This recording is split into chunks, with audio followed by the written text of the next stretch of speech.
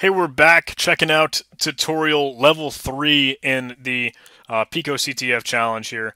This one is called Color, apparently. You can go see it on the left-hand side of the desktop here. Click that Open Me icon and we get that challenge prompt. So, here we go. Challenge title is just tutorial 3. Challenge prompt is, Robin handed me some color codes the other day. They don't look like anything to me though. Can you help me find her favorite shade of red? So the hints here, again, probably tools on the internet that can help. And that's a clear theme you'll hear from all of the capture the flag competitions that you do. Search engines are your friend. You've got to learn to Google. You got to learn to keep trying. That's Kali Linux Offensive Security's motto. Try harder. Keep trying. Research things and try and learn on your own. So let's see what we have. Click on that codes link and we get a new text file. Here are a few of my favorite things. So these look weird, right? These clearly aren't colors. They just look like numbers and letters. So let's Google. Let's just see what one of these things is. If we just paste it in here, do we get anything? Oh, okay. So the first couple results here are color hex. Color hex. Let's try it. This looks like something.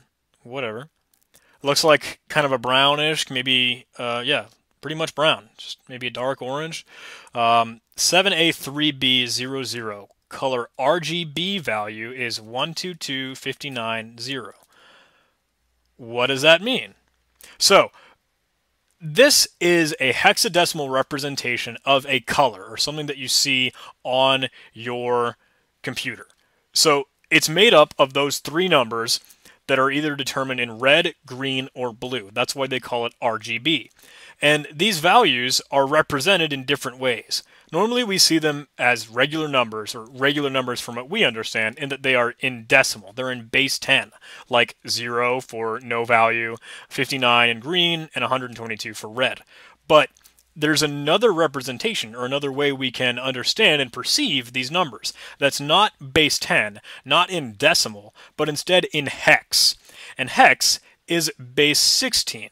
So that counts from 0 to 15. 0, 1, 2, 3, 4, 5, etc. until you hit 15. Our decimal counting system is base 10. It goes from 0 to 9, and then it resets at 10, right? You get another digit.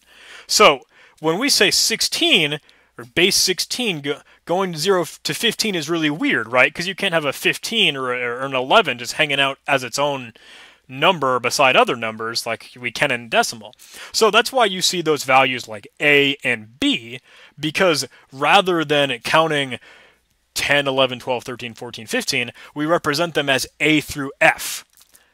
Hex. Let's see if I can Google any other representations of hexadecimal numbers, because I can give you this explanation, but until you see it, maybe it just won't click in your mind. So here's a chart, right? X, this looks like a multiplication table. Kind of. Huh. I guess that's just addition here? No, I don't know. That's not what I want to look at. Let's look at this chart. This isn't really the best background, so I hope you can ignore this checkers here that's transparent, but you'll see decimal in the middle column here. That 10 is represented by A, because we ran out of a single character or a single digit, so to speak, that we can use to represent that. So A, 11 is B, 12 is C, 13 D, etc. And that is base 16, or 0 to 15. That's how we show it. And that is just a single value, because when we look at things like RGB, those values are put together in those triplets, red, green, and blue. I want to switch to this page. Thank you. That 7A is 1 byte. That is a binary, or a number from 0 to 255, and that will fill out up to 255 in decimal, or go all the way to FF, the notation in hex for 255. 0 is just straight up 0. There's no value there. There's nothing there. So there's no blue in this color brown that we're looking at right now. So let's go ahead and try some other colors. If I paste these into this website, looks like Did I copy the exact same color? Oh, it didn't copy to begin with. Classic. Okay, so this is a little bit of purple-mish, maybe. Try the next one. We can keep exploring these if we really want to, but we can kind of do some deductive reasoning here. We know that these are in pairs of red, green, and blue. So the zeros mean no presence of color, but higher numbers, all the way to FF, and being 15 and 15, right, in hex, that means there's more of that color. So C7 over here in the red means that there's a lot of red, but 0, 0 and 0, 2 mean there's practically nothing for sure in green, and only 0, 2 in blue. So this must be a good red color. Let's check it out. If I get over to that page, paste that in, you can see, okay, this is basically strong red. And it says that here in this description. This is a hex color that's mainly red. So let's go ahead and try that as our flag, because they're asking for a good shade of red, right? Submit flag, paste it in, submit, and cool, we've got it. So that's it. That is how you represent colors in hexadecimal. And that's a little bit of the behind the scenes of looking at that data and those numbers in your computer system.